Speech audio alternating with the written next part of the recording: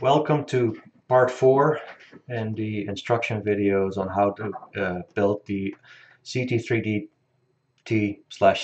cantilever printer as seen on Instructables, with the link underneath the video in the description so you can find it there. In this video we will be wiring up the inductive sensor. So in the previous video I wired up every component to the KFB 2.0 board. I held off on the induction sensor because we actually have to do some soldering and adding resistors to make this work properly.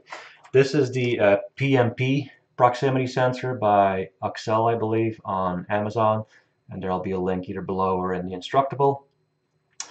And they will recognize metal. Now, these are originally developed for recognizing what it says on the website, iron or steel. So when it says a 4mm detection, that applies to steel or iron, not to aluminum. So it will detect aluminum, but it will probably do that closer at like maybe 2mm, not 4mm. This will most likely not work, or actually from what I've seen in the past, this will not work through a glass plate. So even if you have one of those aluminum heated beds under a glass plate, the detection will not actually detect the metal. So be careful with that. You really have to go directly against an aluminum bed, and there can be blue tape on there or Build-Tech or PEI sheets, but once you get too far or too thick away from the metal, it will not detect this. The wiring will go in through a second. It's not very traditional the way they've wired this thing. There's 3 wires and there's basically voltage in, the ground wire, and then a signal out. Now normally black would be ground, but in this case what we're looking at is we have a brown wire, blue wire, and a black wire. The brown wire is the voltage in, and the voltage in can be 6 to 36 volts. Blue is the ground wire, and black is the actual signal wires. Black here is signal, not ground, so keep that in mind. We will be connecting this to the KFB board, and we will be using the 2 to 24 volt output. The 2 to 24 volt output will go through the sensor, and I will illustrate this in a second. And then it actually puts out 12 volts through the signal wire. And when metal approaches, the voltage drops to 0. That works great, but we will be hooking it up to one of the Zmax sensor, or the Zmin sensor, I'm sorry. And the Zmin sensor cannot take in 12 volts. What we have to do is we have to reduce the voltage coming out of the inductive sensor down to a range of voltage that the KFB board can handle with. And we will be doing this by adding some resistors and bringing down the voltage coming out of this sensor from 12 volt to around 3 volt. And so what will happen then is when metal approaches the sensor, it'll drop from 3 volt to 0 volt. So that's what we'll be going through in this video. First I want to kind of illustrate just how the sensor works, and we don't need the board for that. What we can do is I have my 12 volt input to the printer set up. I've temporarily hooked up to one of these little bridges, and we'll just wire up the inductive sensor itself. So brown is a positive, so we're going to put brown on the 12 volt output. Blue is ground. We will put this on the ground coming from the, and then we have the signal wire, which I'm going to put in right now here.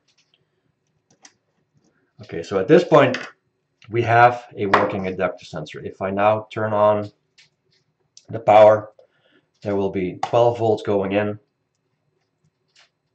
and let me illustrate this by bringing this. So let me see if I can get the camera to pick up on this. Come on, you can do it. Okay, so and if I approach with metal, the sensor comes on. Now if you look at the output of the sensor, and I'm going to turn my voltage meter on and I'll turn it towards you.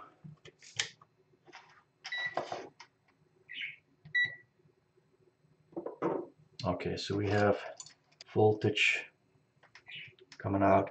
So let's just show from the PSU we're getting 12 volts. Let me orient this a little better here so you can actually read it. 12 volts. And if we read the output from the sensor, which would be ground to the output, you see we're getting 12 volt as well. Now if I hold this in place, I'm going to put the sensor here, so 12 volts coming out of the sensor right now, and if I approach this with a screwdriver, it drops to 0 volt. Well, in this case 2.5 volt, but there's basically a major drop in voltage, and that's what the board reads. So when you approach it with metal, it drops in voltage. But again, the KFB board cannot handle the 12 volt signal, so that's what we have to bring down. The most common wiring, if you Google this, you'll find is to use you do a voltage splitting where you actually take two resistors, a 15K and a 10K resistor, and you wire those to split the voltage going to the actual Z-min output. And I will put the graphic up right down here so you can follow along with what's happening with the resistors. So I have two resistors. I bought these at the local surplus store. Unfortunately, I'm colorblind, so I'm not going to try to read the color signals, but we have the kilo ohms. Here we go. So we have this one is 15 kilo ohms. The brown one is 15 kilo ohms, and the green one here is 10 kilo ohms. We have the signal wire coming out of the sensor hooked up directly to a 15K resistor. I'm going to turn the power off for a second here. So the 15K resistor, which is the brown one, we're going to bridge from here to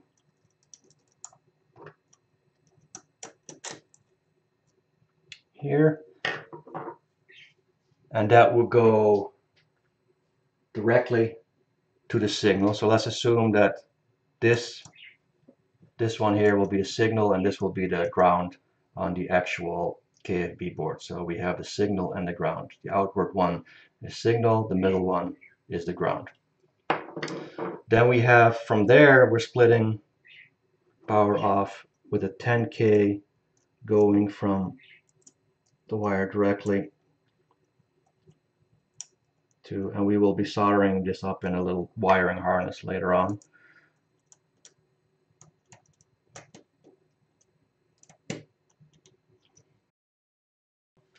If we turn this on, after the wire splitting, we have the ground here. That will be the ground on the Z-min, and we have the signal, and this is now dropped from 12 volt to 3 volt. And if we approach metal, it drops to 0 volt. Now we have the output ground and signal that is safe to put into the board itself. So that's what we're going to do in this video. We're actually going to wire up a little wiring harness to connect to the 12 volt output here, and then have the wires come back from the sensor and go to the Z-min, and then we will test out if the sensor works through the Pronterface software, just like we did in the previous video when we wired up the KFB 2.0 board. The KFB board, and I'm trying not to screw up this time, plus on plus,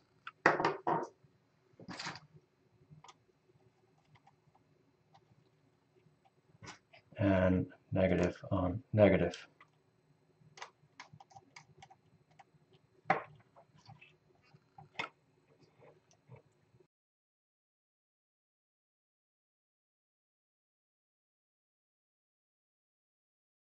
Okay, so I've kind of laid out the pattern of how I am going to be soldering this together. So we have the signal wire coming from the sensor.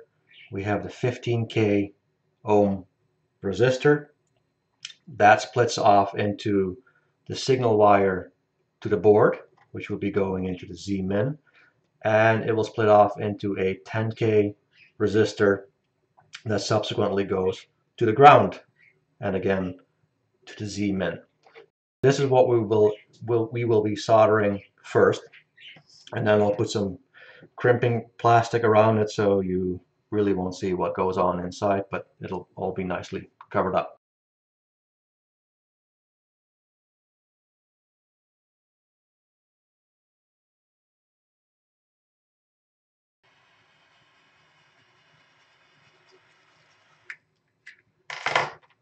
All right, so we have clean hookup here. Then we're going to add the 3-prong JST connector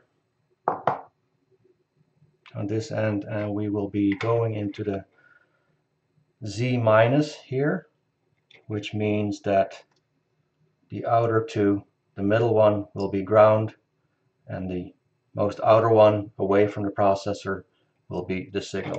You can verify this. Signal, ground, voltage.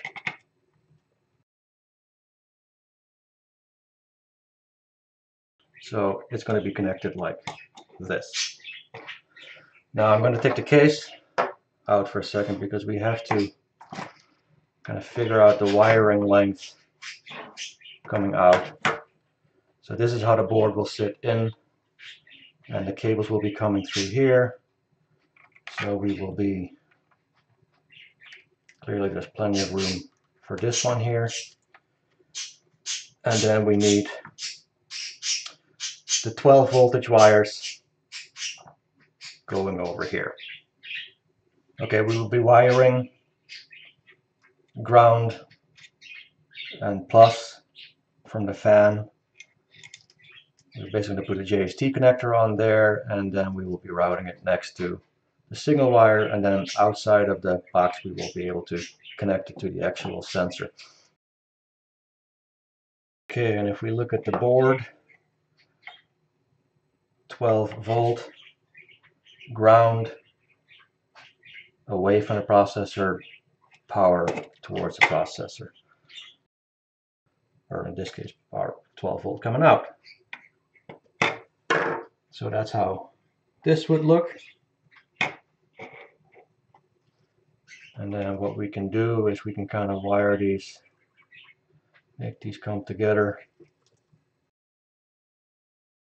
The reason I'm taking this outside of the box is because all these wires are going to be in a braided sleeve, and so this wire from the sensor is way thicker than the 3 individual wires, so that's why I kind of want to keep this coming out of the box as opposed to this having to go into the controller box. That's that. What I am going to do now is we're going to connect this to the actual inductive sensor. Okay, now I've kind of messed with the colors, right? So we have blue ground, that's the same as the inductor. We have red, which is a 12 volt, which will correspond to the brown wire, and we have the yellow signal wire, which will correspond with the black signal wire.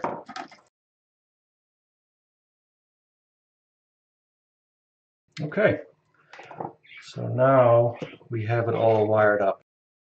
I am going to remove the Z-min temporarily from the board because I'm going to test this out, and I do not want to blow up my board by sending through the wrong power.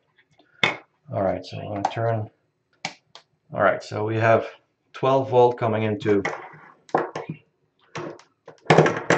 the board.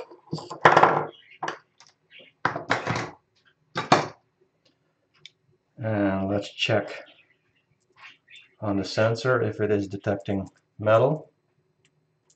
So the sensor is getting the proper voltage, as you can see. And now we'll test the output. I am going to connect ground temporarily to ground.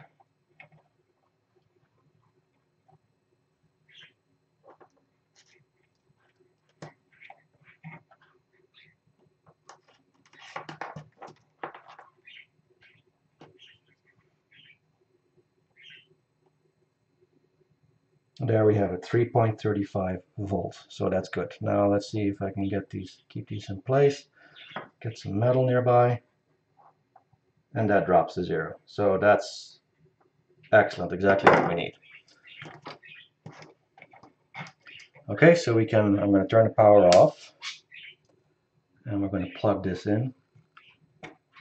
So now we have the wiring harness for the inductive sensor done. And I'm going to connect to the computer. All right. Going to turn power on because this does need 12 volt to actually operate.